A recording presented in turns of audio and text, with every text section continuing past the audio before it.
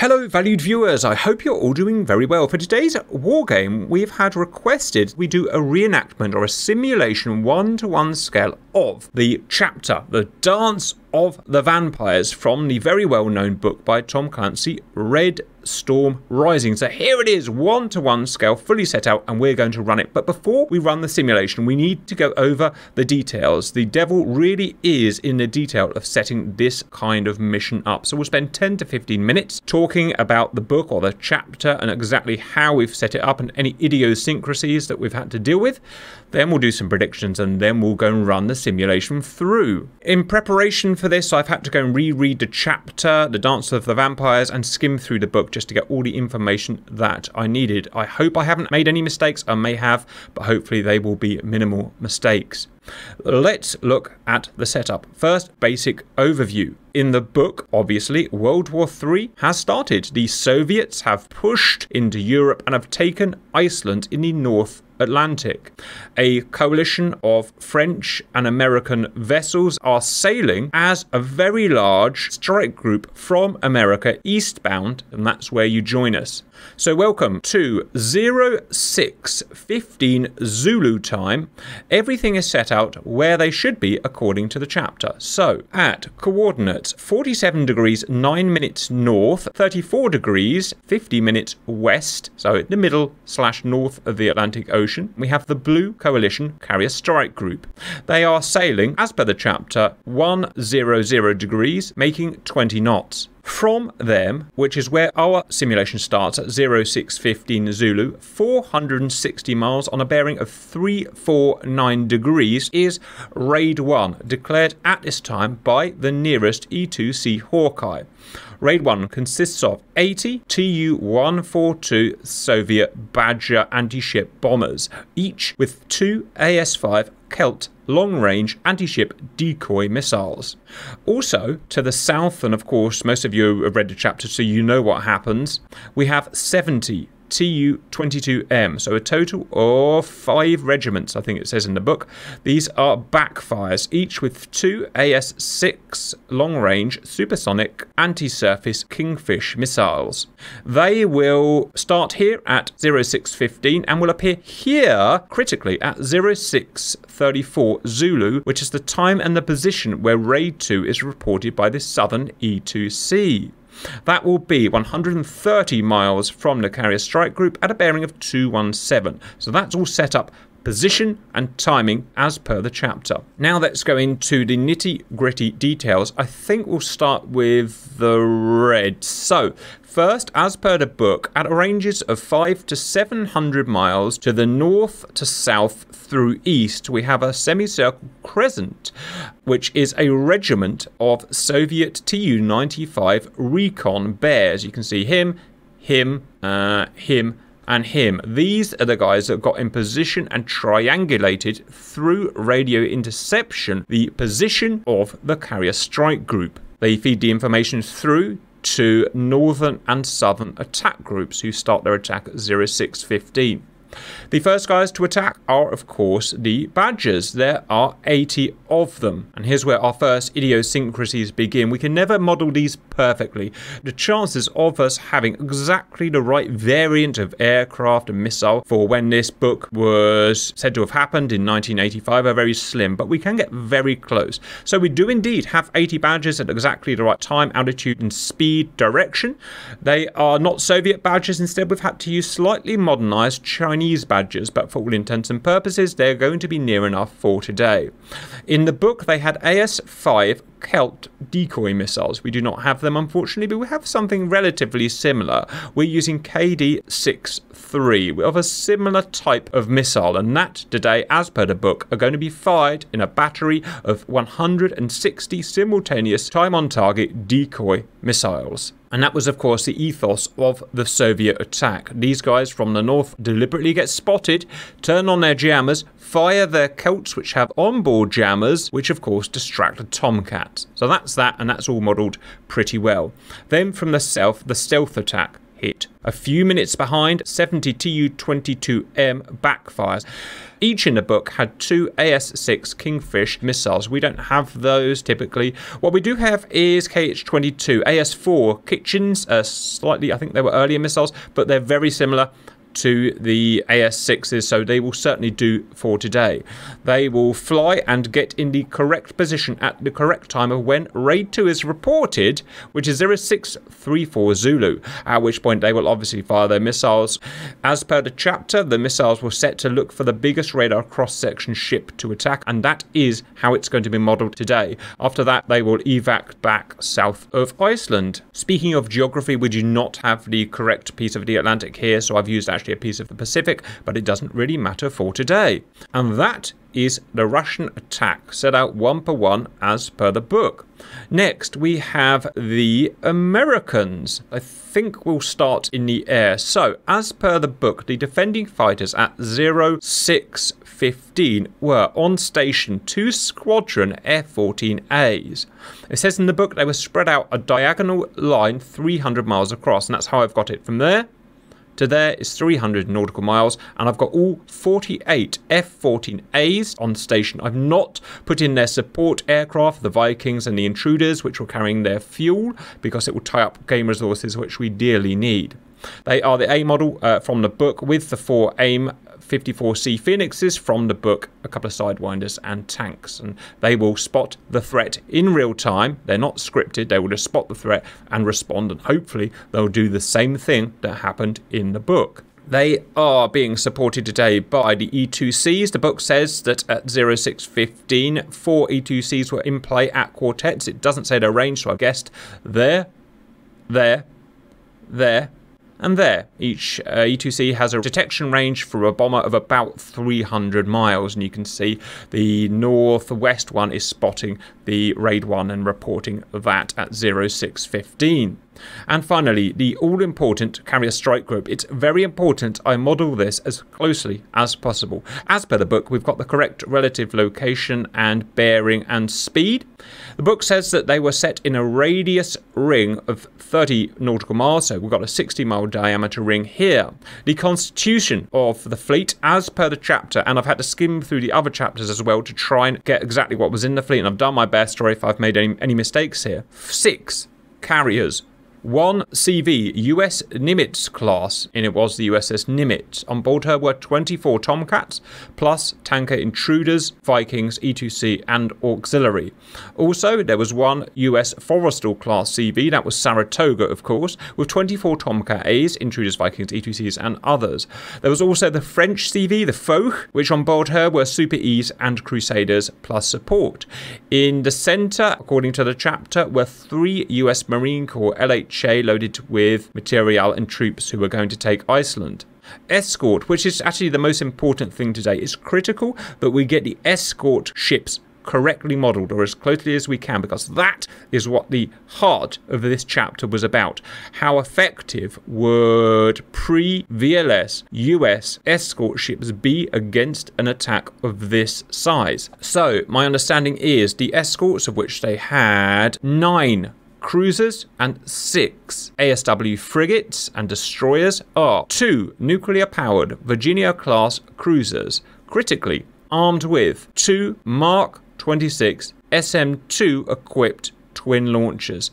Take note of the launchers today, it's very critical we get that right. 2 older US California-class nuclear cruisers, each have 2 Mark 13 single-arm SN2 equipped launchers. The brand new ship, the 5 US Ticonderogas, spelt wrong I've just realised. Note these are the early models, pre-VLS. Ships with such a long service history obviously are modernised every few years, and these are the first 5 that were laid down and built. They are non-nuclear cruisers, and each had 2 Mark 26 SM equipped twin launchers. ASW, 3 US Oliver Hazard Perry frigates, each with 1 Mark 13 single-arm launcher, and 3, I'm pretty sure, Spruance early model destroyers, each with 1 Mark 13 arm launcher. Also, auxiliary ships, 10, and I've got them here, but they won't play much part. We now have to look at the idiosyncrasies and do the best simulation we can. We do not have Virginia, we do not have California, we do not have Spruance. We do have Ticonderoga, and we do have Oliver Hazard Perry. Oliver Hazard Perry is the exact mark that we've got here, but the Ticonderoga is the incorrect mark. We do not have the 1980s version, we have the early 1990s version with twin VLS sets, which is a very different beast from the early model. So we've got to do some calculations at this point. At this point, I take you down to the bottom. I had to measure the firepower of the SM2 launching devices. A Mark 26 twin-arm launcher, according to Wiki and other information, says that including a 1-second salvo delay per twin launcher, they should be able to service one SM2 for every 5 seconds. A Mark 13 should be able to service one SM2 every 8 seconds. And finally, the Mark 41 VLS system I've measured in the DCS simulator at one SM2 for every 2.5 seconds. From there, we can make some calculations. The 2 Virginias and the 5 Ticonderogas, I've converted to 7 Ticonderogas with the Mark 41 VLS. This will give us exactly the same amount of SM2s in the air as per the 5 1980s Ticonderoga and 2 Virginia class. For the 2 California, the 3 OHP and the 3 Spruance, I've converted to 10 OHP. So that will be 10 total Mark 13 single arm launchers, which will give us the same amount of SM2s as those ships. So although I'm using the wrong type of cruiser here, what I've got at the end of it is exactly the same amount of firepower as per the book fleet could give. Right, let's have a little look at the Constitution. Now, it doesn't really say in the chapter how they were spread, or it does a bit, but not much. What it said is the LHAs of the USMC were in the middle. So there we go. We've got the LHAs. Next out apparently were the carriers, but I don't know where, so I've just put them the next out. We've got the Forrestal, so that's Saratoga. We've got the Nimitz here, supercarrier. And we've got the French Folk here. We don't have it in game, so I've used the closest I could find, which is an old 1950s Colossus class carrier. The next ring, I've saw fit to use the cruisers. So I've got the Tychos with the Mark 41s. The next ring, I've put the auxiliary ships, which are just generic auxiliary ships I'm using for today. And finally, I'm having ASW/FFGs and the outer ring, which will today all be OHP. And that is my fleet. Finally, if you remember the aft end of the chapter, once the Tomcats have been duped, and they will of course be duped today if everything works, all that was remaining was one squadron of French F8 Crusaders, which operated from the Folk, and we've got them here. We do not have the Crusaders in game and anything like them, but we do have another Mark II capable naval fighter from the period, the F4B, with same or similar missiles. So standing in for the F8 Crusaders are the F4s. Now they will not spawn in until 0634, which is where, of course, Raid 2 was spotted. Finally, I've got my humans. My humans will start in Tomcats here, slightly 4 of the AI-controlled Tomcats. Don't worry, it will give the same amount of total Tomcats. Today I've got Matrix Poosh, Simba, Fred, Squirrel, Strider. Say hello, boys. Hello there. Hello, boys. Hello, boys. They will follow the roleplay and they will go and do the attack. Once the decoy attack has happened at 0634, I will allow them to respawn in the Crusaders down here, and they will of course do the second half and attack the backfires. That is a 1-to-1 scale of the chapter. It's the best I can do. Like I said, there are some small idiosyncrasies, but I'm pretty sure it's going to work out pretty much the same. Which leads us on to predictions. I've had such a rush day today. I haven't actually run it through. I've checked some bits and bobs work, and they should work, but I don't really know if it's going to work out as per the chapter. And in fact, I have some massive problems with the chapter. Of course, the chapter is about the decoy badges here taking the F-14As and then not realizing that the backfires are attacking until they're 130 miles from the southwest of the carrier group.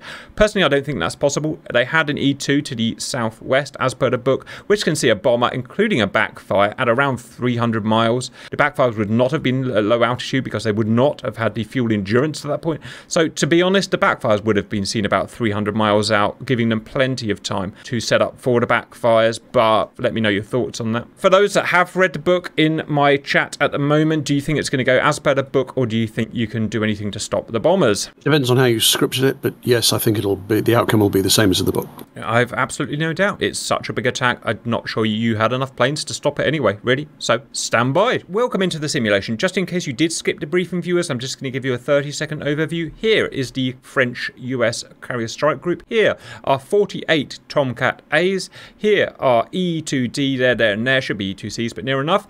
Here are the Recon Regiment of Bears to the north, south, through east. Here is the decoy Badger attack at 460 nautical miles, and here is the backfire group, which will show themselves at 0634. My humans today in Tomcats, first of all, are Simba, Strider, Squirrel, and Matrix.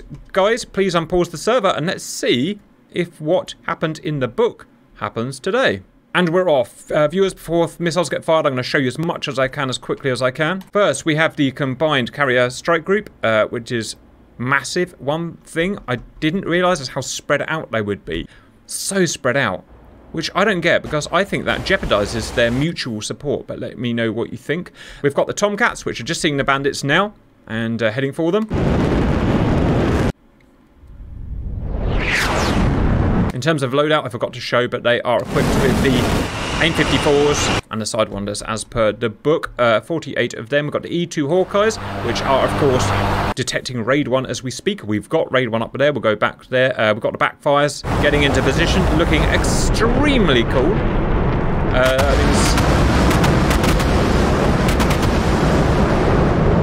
Wow, that just looks amazing. There were 4 regiments of backfires, 5 regiments of badges, as I remember from the book. I've just got to look at that again, viewers. It's just too sexy, I'm afraid.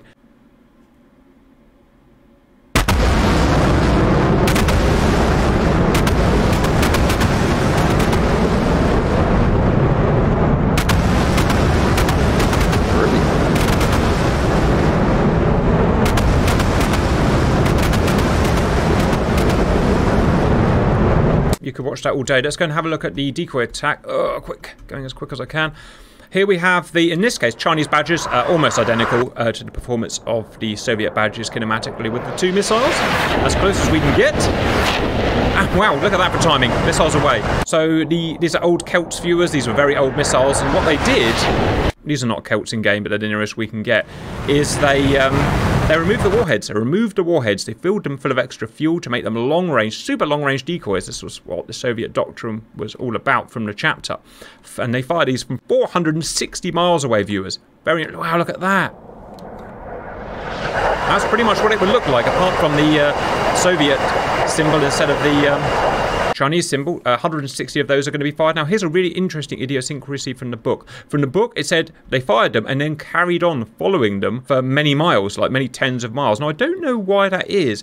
Did the old Celts need guiding in manually or something? That I don't know, but they certainly did. Maybe it's to do with the decoy.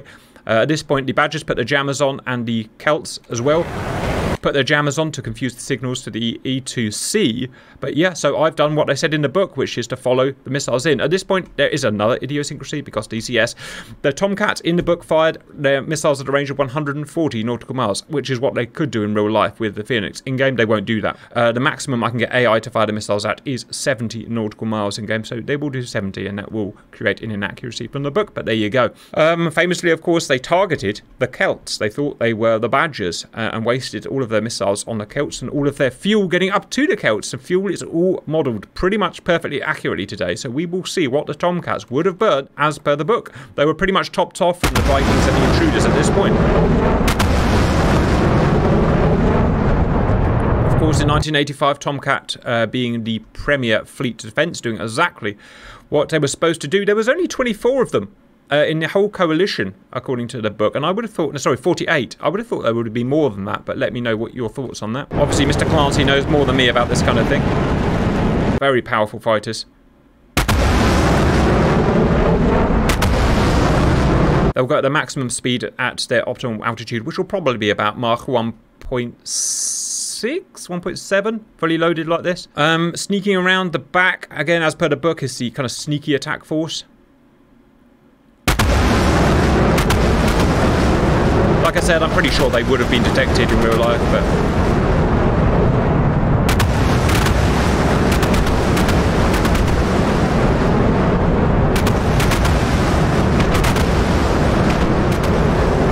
they coming from? You can see my screen push. Iceland is kind of up here by 1,300 miles. They all came from Murmansk.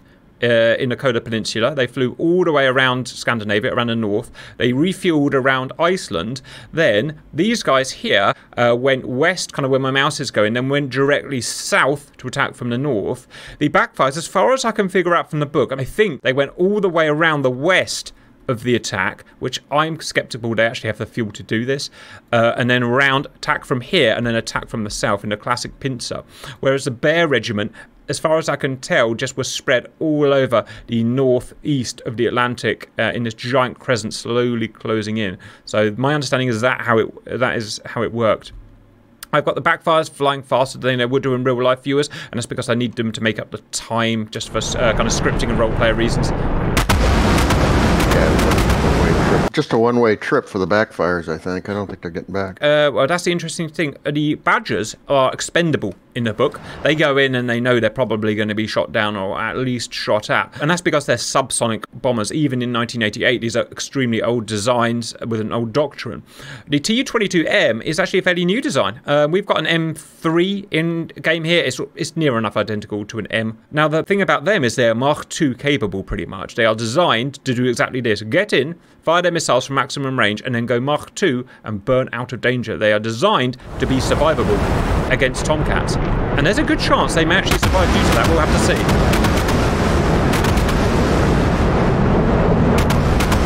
That said, nothing is perfect, and they would have had fuel issues in real life. Right, anyway, update viewers. Remember, everything is set at 1-to-1 scale here, and everything is modelled well in the sim. Speeds, altitudes, fuel burn rates, missiles, so it will happen as closely to real life as we can get here. The Tomcats are now from the swarm. Wow, 118 miles. So in real life, or as per the book, the missiles would actually be fired now. Matrix, do you see any of the bombers? They are 351 magnetic for 174 nautical miles. Negative, nothing on scope. All right, wings back, go as fast as you can. Everything was doomsday. In the design of these fighters, F-14s were pretty much doomsday fighters, designed to go just really fast towards the bombers to get them before they fired their missiles. They might not have even had fuel to come back. I'm not even convinced they would have had fuel to come back on this mission.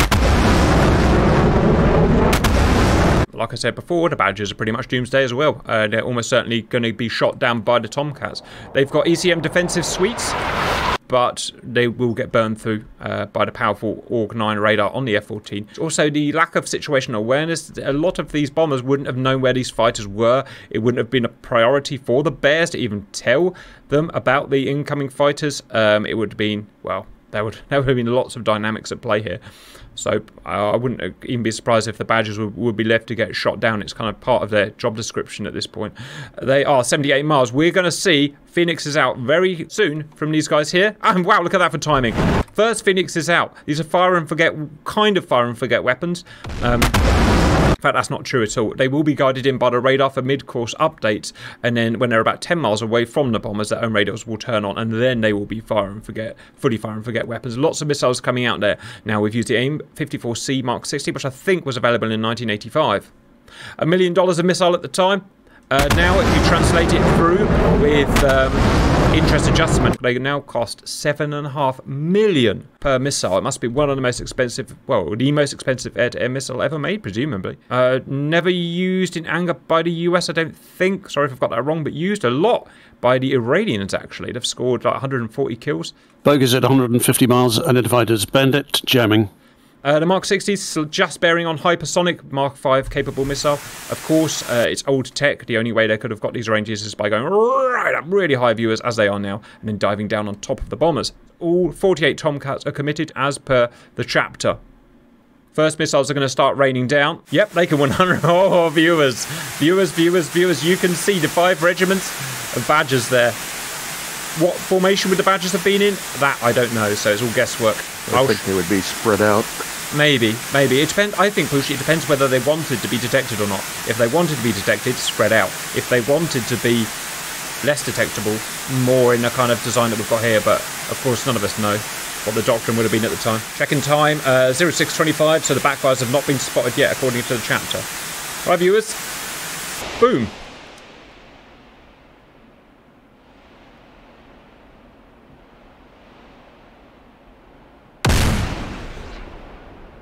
My God, look at that, viewers. Exactly how it would have looked on the day if it was real, which obviously it wasn't. Thank God. Absolutely beautiful. So the Phoenixes aren't going after the Celts? No, in the real, I can't force them to go after the Celts, viewers. Hence what I've done is I've despawned the Celt missiles at this point, because in the book, the missiles went for the Celts, of course. Now, I can't force AI to fire at missiles. They will never fire at missiles. They're going to fire at the bombers instead. So it's a slight change from the book there. But the overall effect is going to stay the same. Second battery of missiles going in. Interestingly, going for the further ranks. Here's an interesting conundrum for me, viewers. Because there's so many Phoenixes being fired from so many different squadrons or flights, how would they have deconflicted their fire? What would stop all of the Tomcats just firing at the first bunch of planes? What systems would they have had? You know, there was no linebacker or whatever it's called nowadays that the Raptors are using. What would they have done to deconflict? Probably nothing? Nope, they would have communicated it. What, intra-flight, so flight to flight? Intra-flight, using the E2D, they would have been broke up into zones just like they were, and they would have been assigned target groups. This is really interesting, viewers. These guys, just ahead of the bombers, are out of fuel. That's it, they're out of fuel, they can't fight anymore. Even if they were being attacked by a MiG, they can't fight. They've got, like, 2,000 pounds of fuel. I'm not even sure. They were making it back, and look.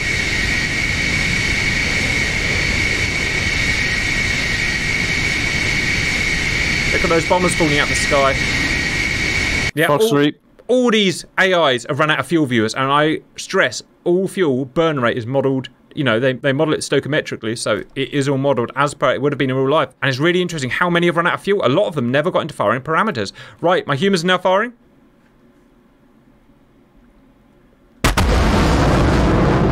At this point, viewers, as per the chapter, the F-14s are realising they've been duped. They're realising they're firing at Celts and Badgers that actually, in the book now, are turned around. And look how far away, again, according to the book. So this doesn't match up with the book either. According to the book, I've set the Tomcats out to scale. But look, these guys have only just got past the carrier strike group because they started so far away due to fuel restrictions and whatnot. It'd be interesting how Clancy set out this battle. He must have had a kind of big board and set out everything as realistically as he could. But what he didn't have is a wonderful simulation like this, where every drop of fuel and every missile and every bit of aerodynamics is modelled by what we have by those days standards, supercomputers, which is just a gaming PC nowadays. Isn't that an interesting thing?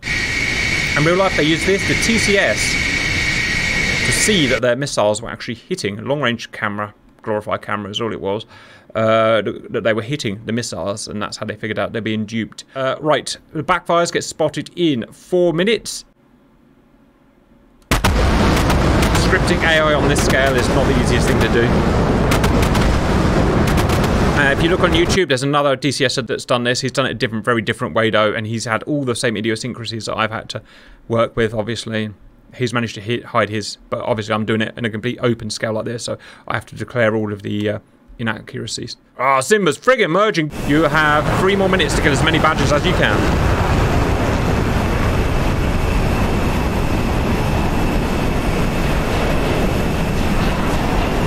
Kudos for giving us a game or a sim that can model something this big.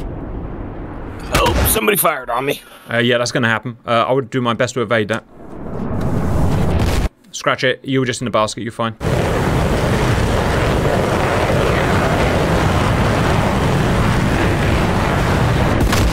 A Strider. Look at that, viewers. In real life, if they got jumped like this, they would just scatter. Well, actually, I don't know. Again, I was never a 1985 Soviet, so what would they have done? Splash one.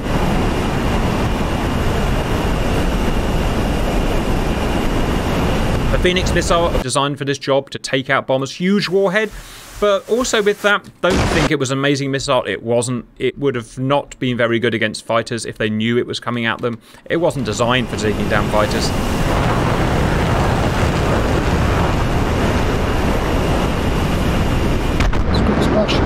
90 minutes before you switch to the Crusaders.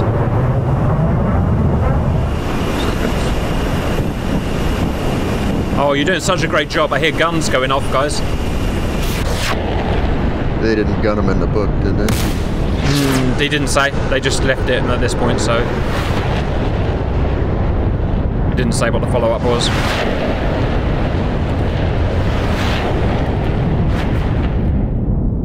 Bad day to be a Badger pilot. I would not want to be a Badger pilot right now, viewers. And even if they did turn, they wouldn't have escaped anyway. They're 500 knot aircraft. Splash 2. You have 1 minute. Straight. Well done. You have 1 minute until you're changing over, guys. Well, the boys made short work of... There was 80 of those when we started out, viewers. 80. There's probably 20 left. So 60 Badgers shot down. Well done. Raid destroyed. Right, we're now focusing on South, viewers. So what we've got now in a few seconds is the backfires are going to get spotted.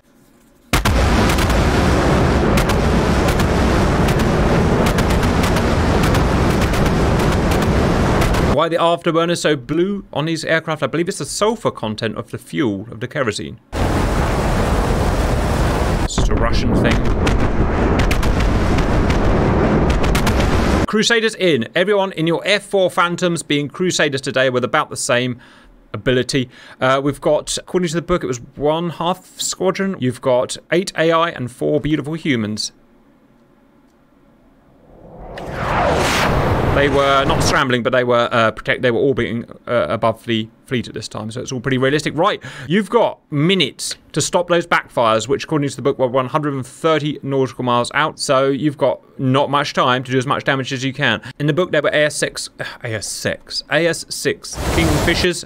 We've got AS4 Kitchens, viewers. I think it was a very similar attack profile of high altitude supersonic, so Mach 1.5, I can't remember, something like that. Now they were interesting because they were actually very high tech at the time in the 80s. They were not just dumb missiles, they were smart missiles with their own radars, and these missiles could actually talk to each other even in the 1980s. How much I don't know, but they could, and they could divvy up targets and stuff to a certain degree, which is of course what, well, pretty much all Soviet doctrine was at the time. They built everything round finding ways to destroy American carrier strike groups. Now this is all, like I said, set up to scale, so this is what the Crusaders should have been able to do. Go on, boys. I may have got the loadout wrong. It didn't say in the book what the loadout of the Crusaders was, so I've guessed Sparrows and Sidewinders. Sorry if I've got that wrong, but I don't think it's going to make a huge amount of difference. Right, distance of them to strike fleet's centre, 110 miles. They should technically be in range of the Kitchens right now. Simba check course 206 magnetic. All my boys, 206 magnetic, high altitude fast. Obviously, they're 50 nautical miles. Can they get missiles off before the Kitchens are fired? Are the Kitchens even going to work? I've got bandits. Uh-oh. That is exactly how it looked in the book, guys. It was meant to look. The high kinematic missiles, viewers, and they will just go straight up. Well, not straight up, you know what I mean. They're jamming. They are. T-22M had a very powerful jammer on it, of course. Oh my god, look at that. Oh, Winchester. Oh, the boys, they were 45 miles away. Oh well, go and shoot down as many as you can, RTB guys. Now we have the problem of break 140, again, as per the chapter. AS6s coming in. Here's the most important thing of today, viewers. If you listen to the briefing, I've compensated as best I can. There should be the right amount of missiles being fired, and here they come. The SM2, Standard Missile 2, which they had in the day, can fire at about 100-ish miles against a target like that, and off they go at about 100 miles. How many will they be able to shoot down? How close? Again, Clancy had no way of modelling this. These missiles are all modelled aerodynamically to real life, fusing to real life, warheads to real life, frag patterns to real life. How good were his predictions about how 140 missiles will get through? Well, we're about to find out for the first time in history, viewers, since 1985. Look at that. If you can see on the YouTube compression. Oh, they're diving. Here they go. Here they go, viewers. Now, where is the carrier group? Oh, here come the first things.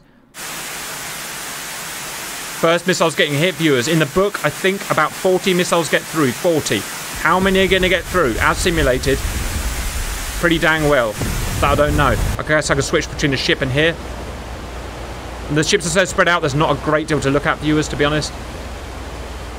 It might be best to look from the missiles. Again, why were the ships so spread out in the book, viewers? 60-mile diameter. Where's the mutual support? Where's the seaward support? Let me know your thoughts. If you look closely, you can start seeing steam trails. Oh, not steam trails. Oil trails. And you can see the ships.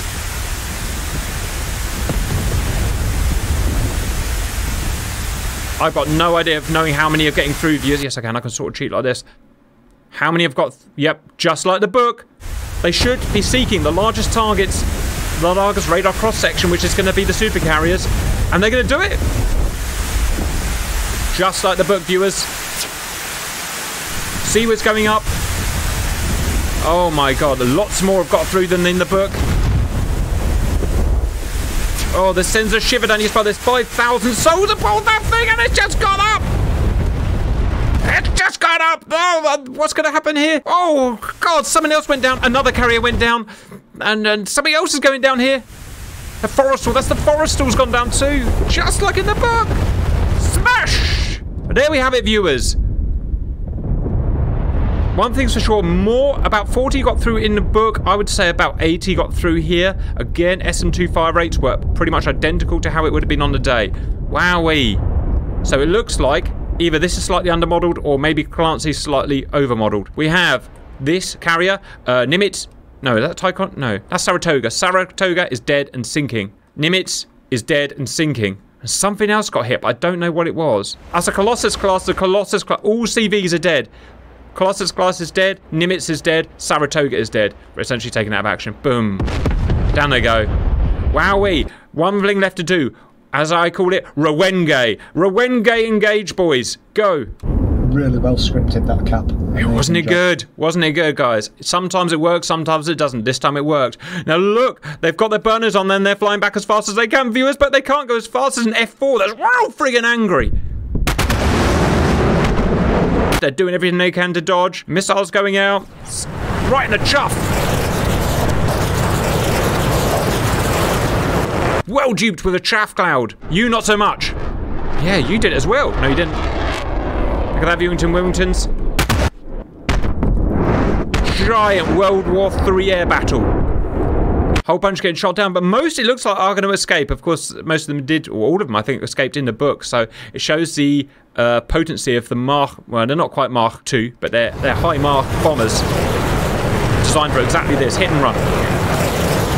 Wow, an even model realistic is the terrible efficacy of the Sparrow, or maybe not. Big 70-pound warhead, probably take a bomber down pretty easily. Reports will be coming through of the BDA back to HQ in Moscow. So what do you think the response would be to this? I don't know. What do you do at this point? Plus they're engaged in a massive, in the book, land battle as well. Well, that would, viewers, you let us know what the response would be at this time. You'd have to be, what's that film with the B-52s dropping the nukes by dawn's early light, is it? Right, yeah, so just like the B-52s are getting scrambled and off they go. The British would be sending a Vulcan. No, we didn't. Our Vulcans were gone by 1985. Matrix, what did we have in 90? We didn't have any strategic bombers in 1985, did we?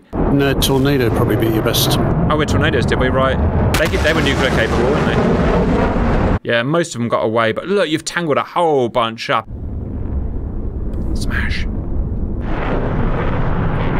Kinetic hits from missiles, even against big bombers. So there's so much energy in an impact like that, viewers, that the bomber just tends to rip itself apart, even if it's not physically destroyed by the frag cloud. Huge what year energies was this again, Cap? I believe in 1985. Book released in 1986, and I believe this was a 1985 strike. So was that Reagan or Bush in power at the time? Is it Reagan still? I'm presuming it was still Reagan. Viewers, correct me.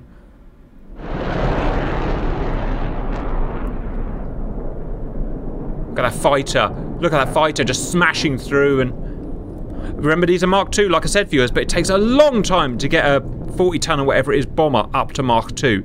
Whereas the F4 Phantoms can also do above Mark II, but they're little fighters. They'll just zoom right up to Mark II. So that's how they caught them up. I don't know if Reagan would have hit the big red button. Wow. I'm not sure. Who knows? Reagan had a very strict policy when it came to engaging targets. Strider's just chewing them up. 5